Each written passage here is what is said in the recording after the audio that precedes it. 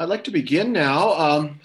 Welcome everyone to another session of Networking Fridays webinar, a series that's organized under the Atlantic International Research Center, otherwise known as the AIR Center. I realize that many of the people on this call are in different time zones than the home institution of AIR, which is located in Portugal. So good morning to some, good morning and afternoon to others. Perhaps you're starting the day, perhaps you're ending the day. So good evening to those of you still farther dispersed over the time zones. My name is Charles Vörösmarty. I'm from the City University of New York, something called the Advanced Science Research Center, and I direct one of the initiatives there. I'll mention that a little bit more detail in a couple of minutes. I'll be moderating the effort today. For those of you who don't know, who are new to the AIR family, each week, Fridays, AIR Center hosts a series of guest speakers, as well as interactive discussions with now literally thousands of attendees. Those attendees represent a broad spectrum of constituencies, with people from government, from academia, multilateral organizations, the private sector, as well as civil society. The topics and the audiences are extremely interdisciplinary, and they're also extremely international from the standpoint that we have 115 countries and overseas territories distributed across the planet that participate in this activity. I would encourage all of you, if you're new to this world, to seek out videos of past sessions. These are available at the AIR Center's YouTube channel. And if you check the chat, there's going to be a link posted by Jose Montillo, who has convened us. There's also information on upcoming sessions that is available on the webinar webpage of the AIR Center. As I mentioned, I'm from the City University of New York, and I head up a research initiative within this broader building here. This is called the Advanced Science Research Center. We have 5 domains of science that's represented. I direct the top floor of this building, which is on our 5th floor. It's called the Environmental Sciences Initiative. And in the spirit of the AIR Center, we also are interdisciplinary. And for us, one of the major tasks, being part of the university and serving the needs of our university community. And for those of you who are interested in such facts, we have 500,000 students that are matriculated across the many campuses of the City University of New York. And this is one of the core facilities that draws together researchers from the many campuses, and there are over 20 campuses distributed across the city of New York. And we invite researchers from our campuses, as well as the New York City metropolitan area, the region, nationally, and also internationally.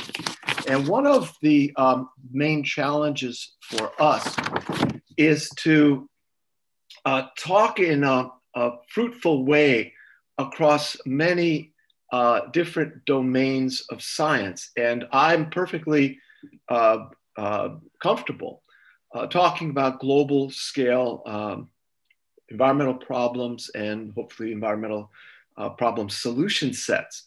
But by the same token, there are people distributed within our building who are working right down to the finest of spatial scales, at literally the angstrom scale. And somehow we are able to bridge these different scales. I'm happy again working at the global scale. They're happy working at the molecular scale. And we recognize that some of the world's major environmental problems are also problems that involve chemistry. For example, carbon dioxide in the atmosphere and other radiatively important gases. Today's speaker is Jim Costopulos. We've known each other, I suppose, for about 3 years now, and he's heading up something called the Global Oceans Initiative. He's the CEO and founder of that. And from the last graphic, you could see that I'm quite comfortable embracing anyone who's thinking at the global scale. And as he will discuss today, there's all sorts of science that informs that global perspective. Prior to being at Global Oceans, he was president at an industrial products distribution firm. His earlier work involved startups.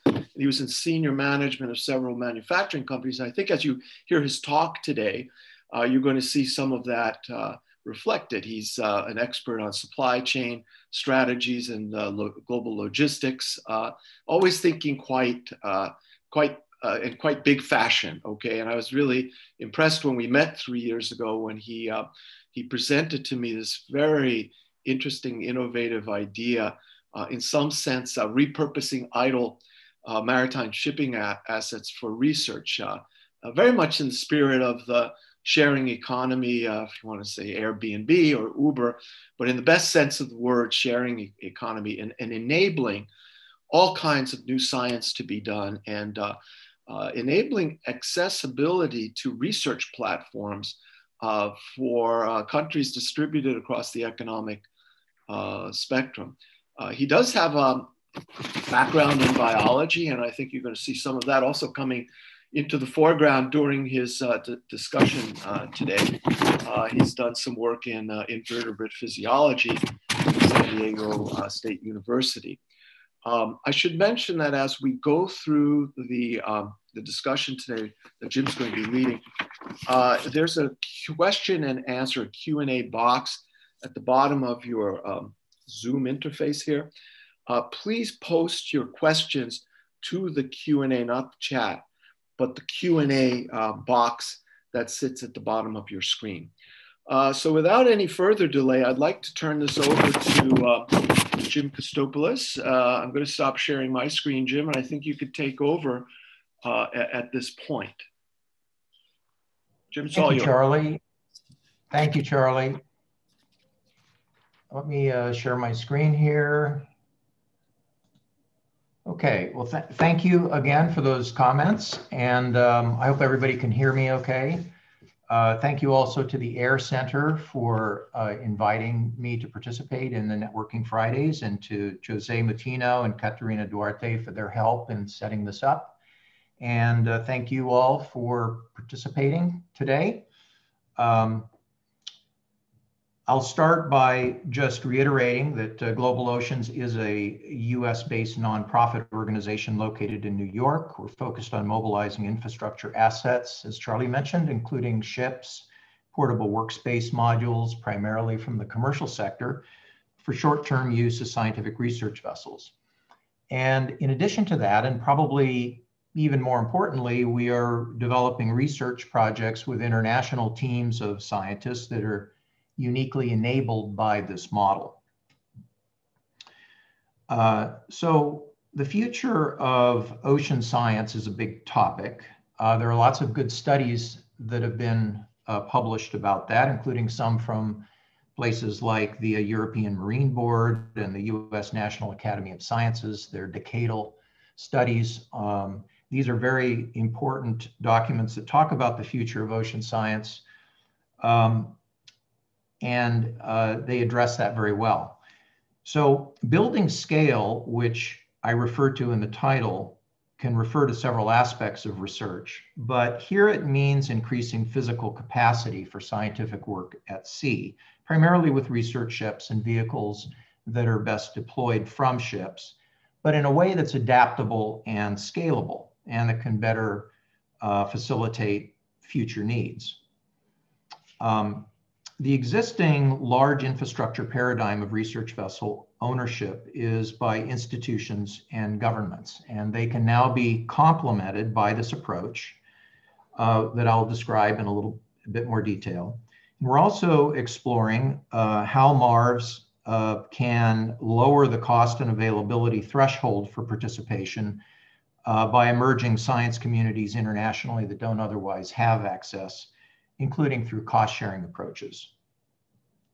And I mentioned the word MARV, which I'll describe in a minute, what that means. I describe it here on this slide. I haven't really defined it yet, but I will in just a minute. I want to say first that there's a wide range of autonomous technologies that are generating ocean data today, and this will certainly continue to grow. It includes remote sensing from space, undersea monitoring networks, autonomous gliders, ocean robots. Research vessels will continue to play an important role, but one that will perhaps be more focused on activities that are best conducted by scientists at sea.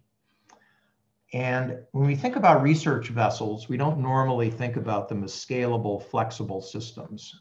They're complex, expensive assets. They're owned and operated primarily by national governments and large institutions with large administrative and maintenance budgets. That comes with accountability to government funders, which in turn influences and constrains their use and availability, and that is to be expected. But we want to talk about a slightly different paradigm that shifts the nature of this kind of an asset. MARV stands for Modular Adaptive Research Vessel, which is a name for this approach that was suggested by Doug Wallace at Dalhousie University several years ago, and we liked it. MARVs consist of a time-chartered offshore service vessel or other vessel. Time-chartered means that it comes with a trained crew and captain, onto which we engineer and install globally certified modular workspace systems that support scientific work. These vessels, offshore service vessels, are widely distributed globally, so they can be chartered and mobilized in the region of operation. And because they're mobilized in remote regions around the world, they require local logistics engineering and port services expertise, and this is provided by a port services partner. This is a configuration that you can see here that supports one particular project, which I'll talk about in a few minutes, the Global Seamounts Project. You can see here the way that the labs are configured and integrated with an ROV. Here's another configuration that illustrates the point, I think. This is a time-chartered offshore service vessel. This is a rendering, and we start with this as a basic platform.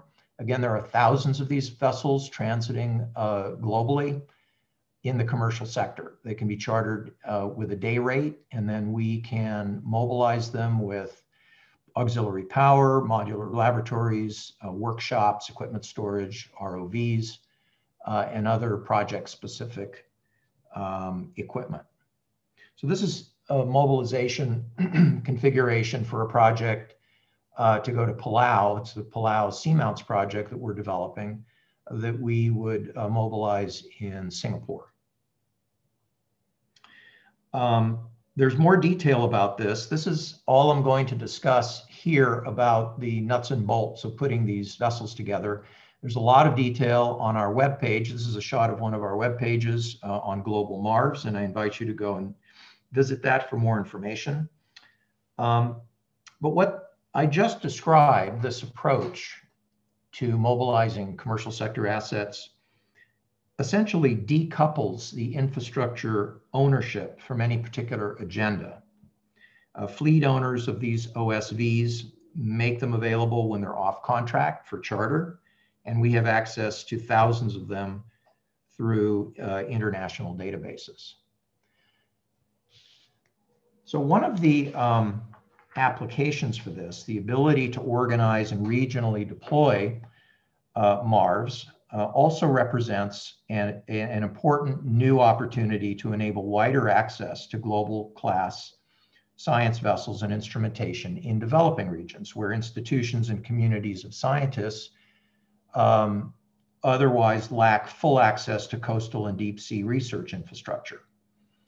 The Indo-Pacific Collaborative is a project that is exploring regionally collaborative approaches, including proposals for institutional consortia that can facilitate shared use at lower cost.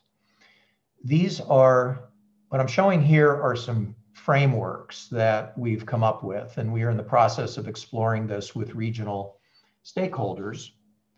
One framework, for instance, proposes to establish institutional consortia of collaborating scientists and research institutions that represent existing research networks or who share common research agendas or other criteria that can facilitate utilization of shared vessels. Another framework is to consider opportunities to opt in to scheduled regional expeditions that we would design with transect and ship time flexibility. And we can also design individual expedition configurations for cruise proposals that are linked to specific needs that institutions or government agencies might have. So there's more than this, of course, but the important thing here is that this has the potential to lower the cost threshold through a number of strategies, including what's mentioned here, not only ship time opportunity, but multi-leg cruises, one or more back-to-back cruises that amortize mobilization costs. These are strategies that are important to consider.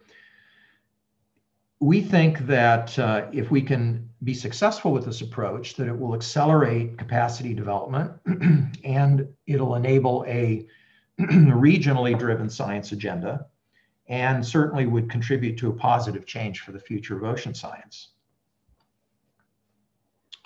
We're starting to explore some of these options by our involvement in the Indian Ocean Resources Forum and others to share these ideas. And we also think that this strategy has potential for success in the Atlantic with communities in Western Africa. And we've begun discussions about this with the Air Center and others. We're excited about continuing to develop this. We look forward to connecting with many of you in Western Africa. And as we develop this concept, I think we'll come up with some additional ideas. So I also want to talk about next some comments about computational models for a minute and how we think this will impact the need for scaling capacity for at-sea research. Scientists in the EU just announced that they will be building a digital twin of the Earth. This will apparently focus mostly on weather and sea level impacts of climate change. It doesn't appear to include ecosystem modeling, but it's an indication of what's developing in computational science. Just as challenging is this call in Nature in 2013 for modeling all life on Earth. This article references efforts to create a general ecosystem model, and a general ecosystem model is one that would incorporate principles of ecosystem relationships that could be applied universally, presumably that all ecosystems, for example, predation, play by similar rules. And what makes this kind of modeling increasingly possible is advances in computational sciences, advances that are so significant that computational simulation is now recognized as the third pillar of science, in addition to theory and experiment. And this has been coming to the fore just in the last 15 years or so. There are a few contributing factors here that I'd like to review that are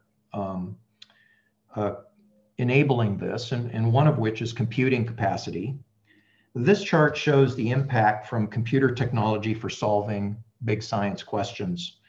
The increase in computer power, generally described here by Moore's law, over the last 40 years or so has shown an increase in computing power of a factor of about 10 to the 8th between the early 1960s, when the first computers were built, to the early 2000s. And then mathematical algorithms that are used for scientific computation have continuously improved over the same period, with breakthroughs occurring about every 10 years. And so they are collectively responsible for a speed up in computational capacity to about 10 to the 12th. Both of these advances add up to a net benefit of about 10 to the 20th speed up in computational speed over this period, which is equivalent to solving problems with about 1 billion unknowns and 12,000 time steps. This chart, by the way, was adapted from a presentation by Doug Arnold at the University of Minnesota, and I appreciate his letting me use this chart. If we look at how models are built, they start with a physical system, in this case, our marine ecosystem. And I just want to go through this to point out the role of data in this. They begin with a physical system, the characteristics of which can be understood as continuous fields, usually described by differential equations. And then a discretization process converts these to a typically very large set of algebraic equations, which can be used to write computer code that run on computers. And an understanding of how the physical system behaves and the relationships that are present allows the construct of particular models that reflect those relationships.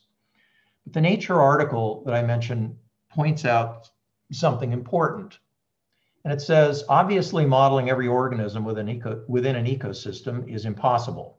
Yet certain computational techniques have been developed, mainly in marine ecology, that could allow researchers to model entire ecosystems using rules about the behavior of individuals.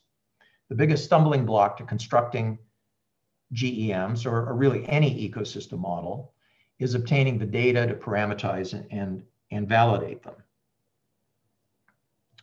So environmental biophysical data of sufficient scope and resolution is needed to populate models. And for the ocean, as most of you know, obtaining data of this extent is not easy, especially in the deep sea, in polar regions, and in pelagic realms. And there's a distinction between data that's collected from space and autonomous sensors, and those that are collected by scientists on research vessels. The data needed for building computational models of complex ecosystem function, which rely on information about biodiversity, biomass, community structure, habitat structure, local biogeochemistry and nutrient fluxes, and then mapping that data over specific physical structures requires physical sampling, measurement, and analysis that cannot yet be achieved with autonomous sensors or satellites. These kinds of models will be increasingly important for understanding marine ecosystem resilience under climate change and human impacts, and where there could be thresholds and tipping points of system change. And a better understanding of this is important for making decisions about resource management and conservation, and as a basis for constraining what changes under various scenarios are likely to occur. And this is much like what we see with our climate models that are currently being utilized. So models will be increasingly important for managing new global agreements, governing, for example, biological and mineral resource extraction in international waters, to provide science-backed consensus on impact scenarios. Hundreds of models have already been developed for marine ecosystems at different scales and for different organisms, but building more integrated, holistic models of oceanic ecosystems will be a leading challenge for 21st century ocean science. And there are new theoretical developments and new theoretical thinking about ecosystems as fully integrated complex systems, as described, for example, here in a new book from Soren Nielsen, Brian Pfaff, and others, that is emerging and is laying the groundwork for the development of more holistic behavioral models that can begin to eventually inform public policy. So stemming from these developments, a major project that Global Oceans has been developing over the past few years and that is now coming together is the Global Seamounts Project, which is proposing to build new advanced behavioral models of seamounts that can explore synergistic effects of multiple stressors from climate change, for example, ocean acidification, ocean warming, hypoxia, and human impacts from fishing, mining, pollution, and where there may be thresholds of change from one state to another, where there could be indications of resilience, rates of recovery from a disturbed state, and so forth. This project relies on the ability to mobilize MARVs in sufficient number and frequency. And it's an example of how building scale and scalability, which is a function of time, that we can conduct this type of ambitious project. This illustrates here briefly the working groups that have been established, the discipline-focused working groups for this project. It proposes to be very comprehensive in terms of developing data for ecosystem models. We're developing workshops for this project that are along two general tracks, one to design the modeling frameworks and model integration strategies, and that will be linked with workshops with this field campaign so that we can have consensus on data scoping. This is a chart that you saw earlier in the animation, which shows how these labs are configured for this project. You can see that they align with the various working groups, and they integrate modular labs and workspace, workshops, and so forth.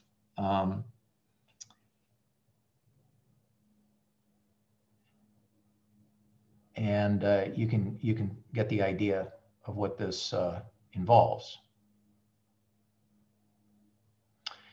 So there's also another way to build scale, and that is with instrumentation. We've been collaborating with Oceaneering, which is a major company that builds, it's the largest builder of ROVs in the world. And we are working with them to leverage what is a global pool of 250 ROVs worldwide, rated to 3,000 and 4,000 meters.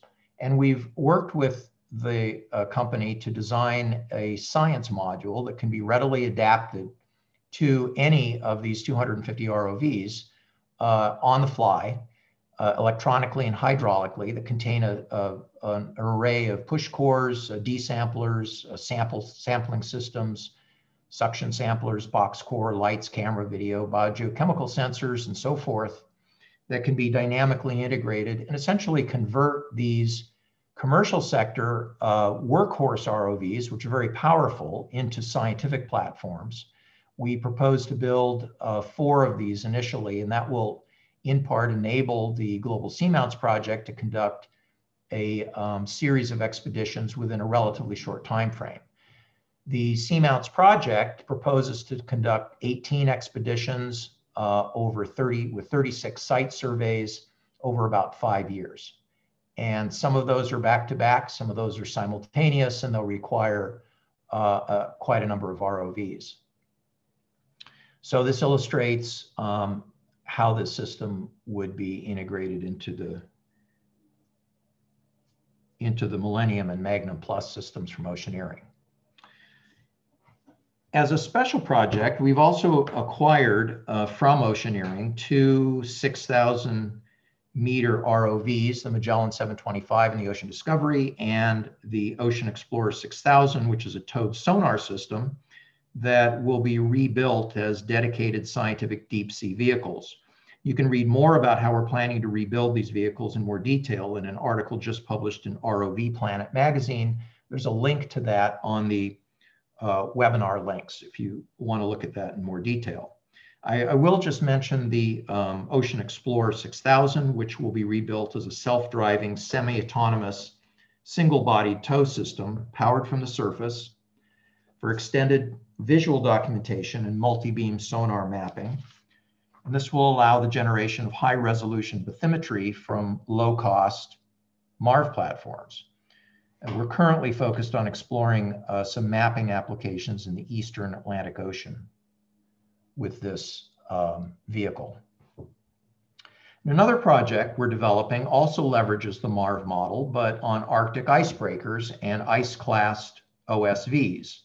And in this case, the SAS-X Arctic Baseline Project is designed, and this is an early phase project. This is still in development by Global Oceans. We are essentially looking at this as a project to extend the one-year synoptic Arctic data set that is scheduled to take place this year with the Synoptic Arctic Survey. This is an international project that involves sponsored cruises in the Arctic from 10 nations, utilizing standard methodologies to collect an array of core data sets and essential ocean variables. What SAS-X, X stands for extended, so we're extending the SAS-X data sets. We'll extend these data sets annually through 2030.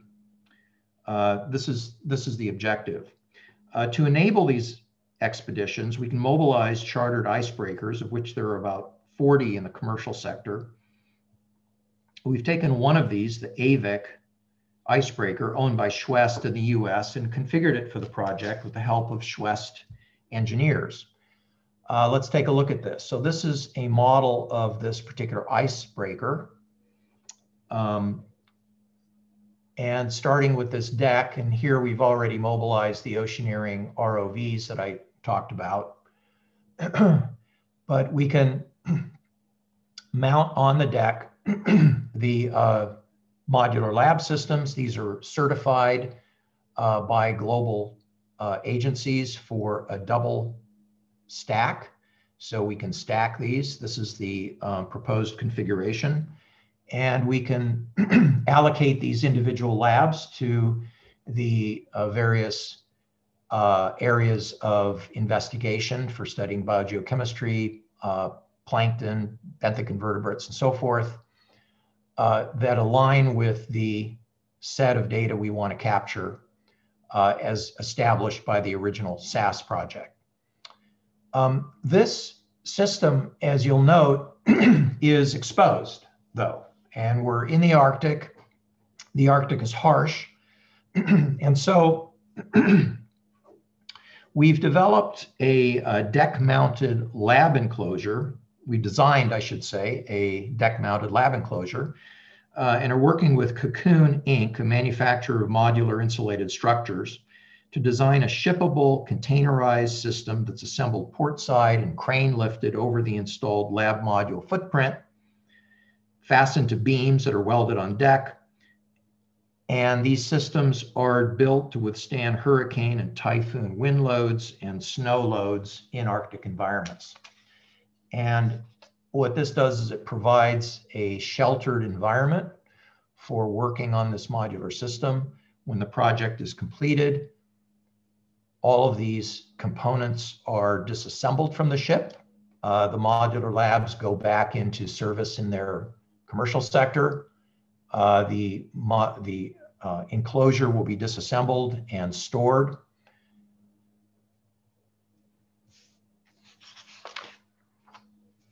And one of the things that is really important for this project is that we intend to involve scientists, postdocs, students, indigenous communities on these expeditions. They will be an ideal platform for training the next generation of polar scientists. And as I mentioned before, this project is in an early phase. We're seeking national and institutional partners. And at the end, I will also discuss briefly the funding strategy for this project. Funding is important, of course, and it's a big challenge. I'll go over one more project. We're also developing what we call the Atmospheric Instrumentation Suite, or AIS facility, that we're developing in partnership with Argonne National Laboratory in the US. There's more about this, more detail about this important project on our website, but it will significantly expand capacity for atmospheric observations and profiling over the Arctic Ocean, which will improve data for climate models. There are significant gaps in atmospheric profiling that are not met by satellite data that can be extended through this kind of a facility. We're also planning to prioritize this for deployment over the Indian Ocean and the Indo-Pacific, which will accelerate the development of computer models of Asian monsoons, which impact nearly 1/3 of the world's populations every year. The rationale for this project is very similar for what we discussed for ecosystem modeling, which is that there are major constraints to modeling these systems when we talk about field data. So field data is a major constraint.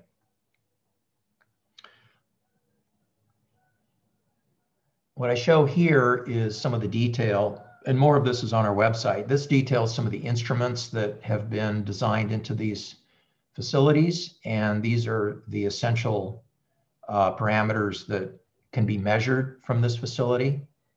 Many of these instruments will come out and be mounted on the rail of the ship or the rail of the containers.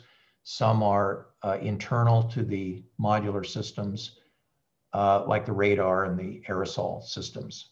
One of these is also a data systems module.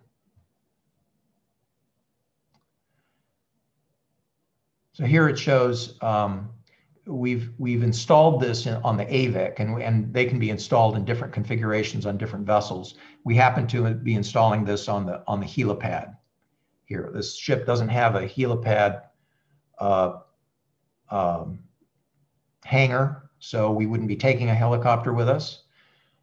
So we have this, we've worked with the engineers at Schwess to utilize this platform for this type of application. So lastly, we think about the future of ocean science as also being about the development of new ways to fund research. And this is especially important for innovative approaches. Some of the things I've discussed here are fairly unique. And it'll be increasingly important to find new ways of funding with the advent of greater international collaboration. This is an important aspect. For the SASX baseline project, we are proposing that an international multi-donor trust fund be established, similar to what the World Bank and UNDP have used to fund large-scale development projects. This is a strategy that we're developing, and there's more about that on our website. For the AIS project, we're seeking major foundation partners and other donors to fund the facility. And we're proposing that this facility, that the assets be owned by an independent trust with trustee and advisory oversight and operated under contract to Global Oceans and Argonne as a nonprofit, non-governmental, open data facility for the international scientific community. And the dynamics of that are very different than a government-owned facility that would be more typical. By the way, the Seamounts project is also a project that we're proposing as a philanthropic major foundation funded project. Once it is funded, we will be able to integrate funding from individual scientists who have funding from their own agencies. So it will host a range of projects. Finally, this is my last slide. This is a summary of some of the changes we think the future will bring, some of which I've already mentioned. Increased global scientific collaboration. And this is really important because global problems require global solutions, and international collaboration and the ability of emerging science communities and institutions in the global South need to have access to world-class systems for research. That is generally not the case today, but we think that models like the MARV concept that can dynamically assemble these assets from the commercial sector and make them available on a dynamic basis without capital investment and the high cost of ownership can take a major step toward enabling access to these communities for capacity development, for regional and local research that is stakeholder driven, that can inform not only global policy and to give these scientists a seat at the table of global decision making, but also to inform local national governments about their own regions and their own territorial waters. This is also very important for the small island developing states that have huge territorial waters and are very remote, and there are very few resources for exploring and documenting these territorial waters. So this is a way that we can bring these resources to those communities as well. We think there will be a massive scaling up of ocean research and exploration, and that is really linked to data. This second to the last point here, where predictive modeling of complex biophysical systems will really come to the fore in the next several decades that are enabled by the kind of computing capacity that we've discussed. We also think that capacity, physical capacity especially, will become nimble, adaptive, networked, and modular. There are ways to do this. We are building one way of doing it. And we can begin to think about large-scale infrastructure like ships, more like what we think about today for autonomous systems and ocean robots that are very dynamic and very scalable. And we think that there will be increasing public-private partnerships. We're beginning to explore some of those and leverage those as well. And there will be increasing technology integration. This is going to lead to things like real-time eDNA readers, edge computing devices.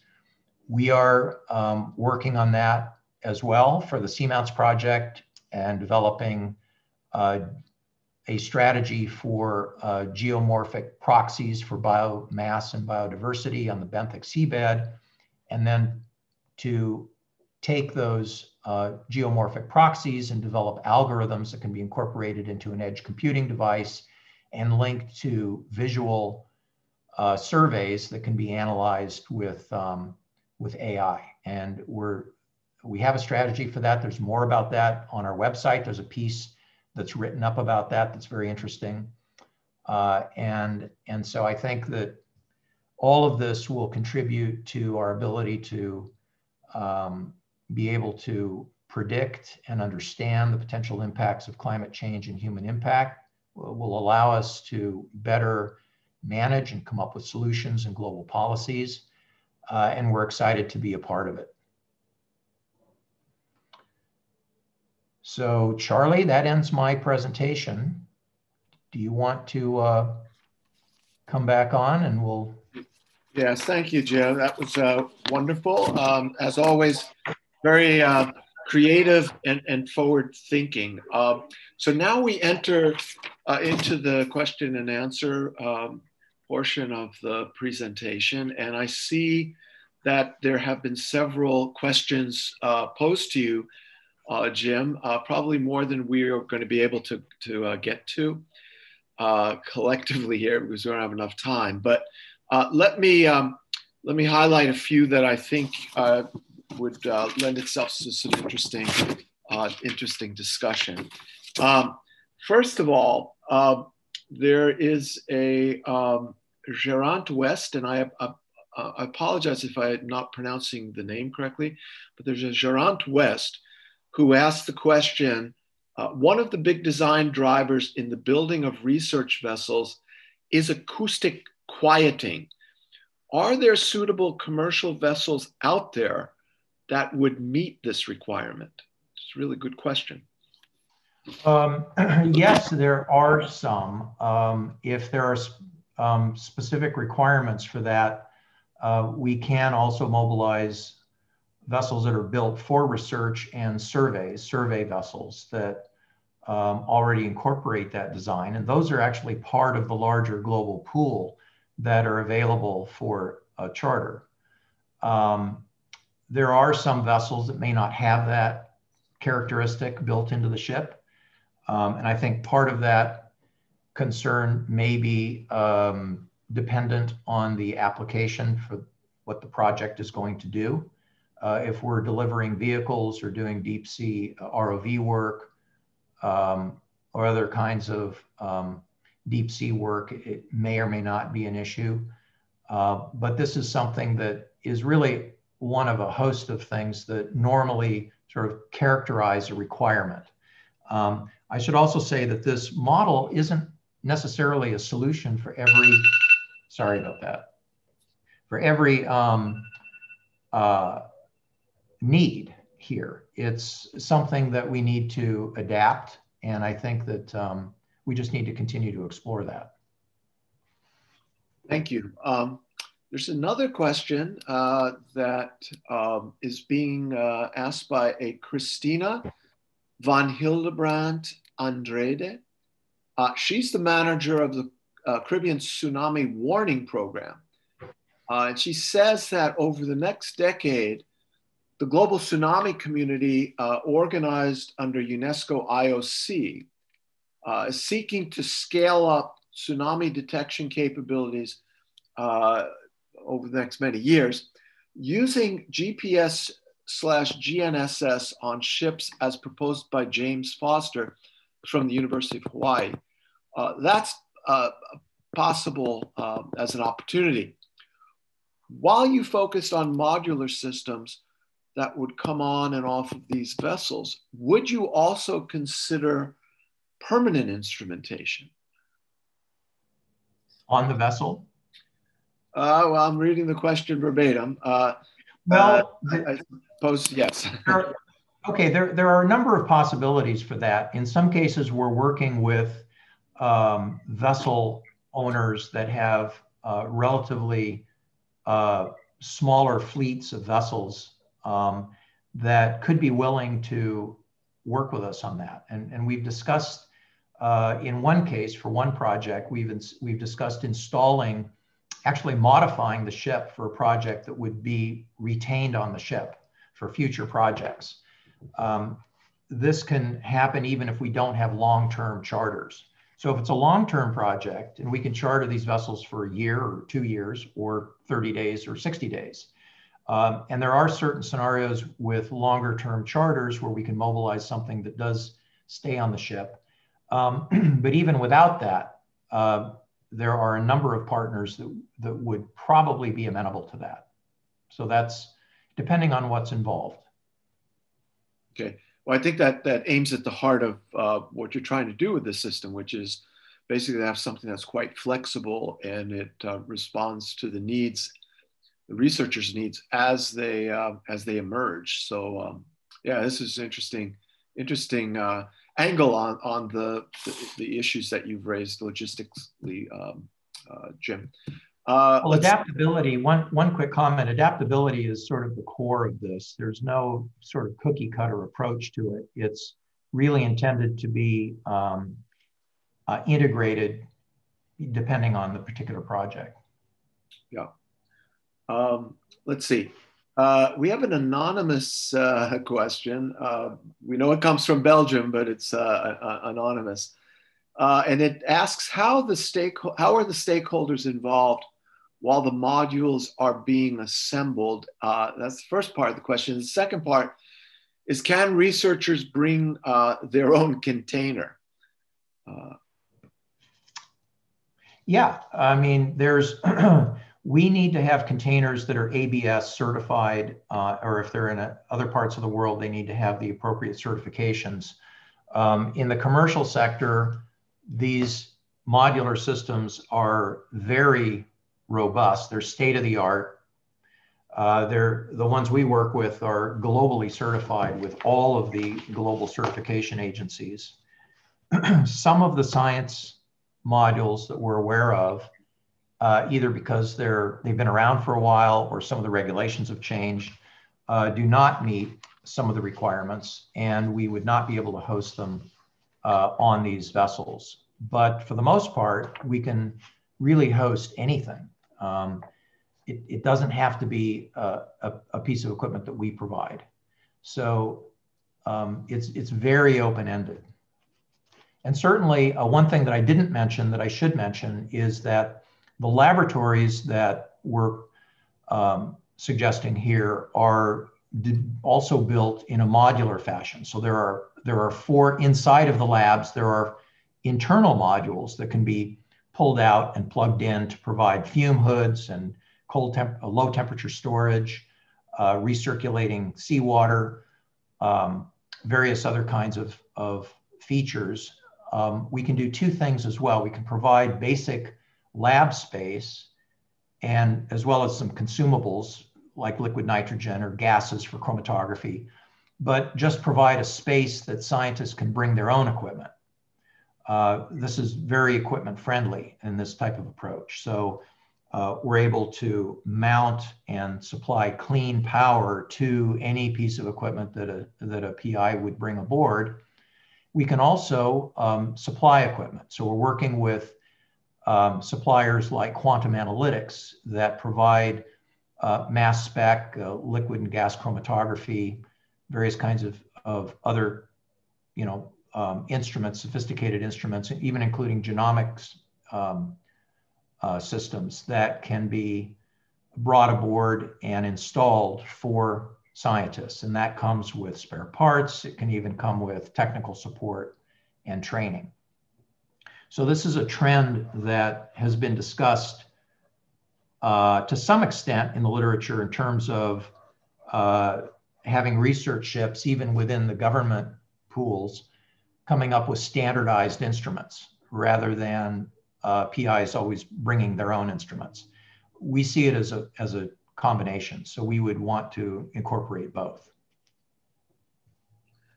There's an interesting question posed by Nuno Pereira, and it is a very interesting question. How do you plan to integrate a green approach in terms of fuels for the ship? Such a wide-scale R&D project should include a green fuel approach. Yeah, that would be great.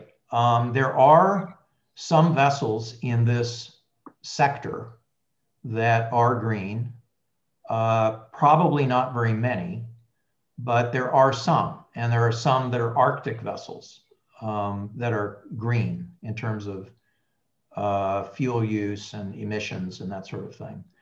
They're not common. They're not common yet. That is a whole, industry, and I think the maritime transportation industry is undergoing major changes in that area. But as these become available, if that's something that we have access to, we would definitely consider it. But we're looking at accessing assets that are available today. We're looking at how can we scale up ocean research using what's available and using best practices and being cognizant of these issues, but using what is available today. As these other technologies come about, it would be great. We would certainly prioritize that. But it's something that we can continue to look into. There's a question from Frank Mullikarger, and he says hi to you first of all. And then after that greeting, he says, I was wondering if you can mention some of the limitations, speaking to cultural and financial limitations, that have hindered government-supported efforts to pick up on this model of on-demand platforms. This is a very practical question, I suppose. Well, it depends on where you're talking about. I mean, the US, for example, has a very well-developed and sophisticated group of assets and dedicated research vessels that are funded by NSF. And they're managed and they're prioritized, and it works very well and has served the community well. For something that's that well developed, it I think is always a challenge to introduce new ideas. I think there are opportunities for filling gaps for surge capacity needs, and And I've given more than one presentation to the Ocean Studies Board at the National Academies, and we've shared these ideas. I think for countries that have very well-developed assets like this, it's a longer-term proposition. For other areas that are resource constrained, including emerging economies with emerging scientific institutions and communities of scientists, they're very open to these ideas. And many of these nations have very rapidly growing economies and funding that is being allocated to scientific development and capacity development, but may not necessarily choose to invest in very large infrastructure like research vessels. These are very expensive. They can cost up to $100 million and be very expensive to maintain. So what we're seeing is a willingness to consider incremental project-based investments for participating on international expeditions where these institutions can have a real say in what happens on those vessels. And that's essentially the idea. So, you know, the cultural component of that is also very important. I think one of the good things about this model is that these vessels are globally distributed, which means they have multiple flags, and their various flags, the nations under which they're flagged, in many cases have crews that are from that country. So what we would tend to do in, let's say, Indonesia, is to utilize an Indonesian flagged vessel with an Indonesian crew. And this is important. So these are things that we can, that are sort of embedded in this model that I think is an advantage. It's also an advantage when we're talking about access to territorial waters, having a very open platform and very transparent. We're a nonprofit. We're here to mobilize resources and essentially be a operational and transaction intermediary between these commercial sector assets and the scientific community. And so essentially we're here to serve the science community. We're not here to serve the commercial community. The commercial community is a resource. The science community is who we serve. So, you know, we can build these platforms around these concerns and needs.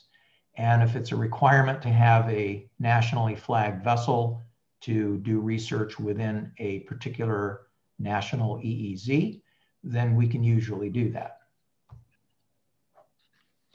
Thank you, Jay. I think with that, we're going to have to end the session.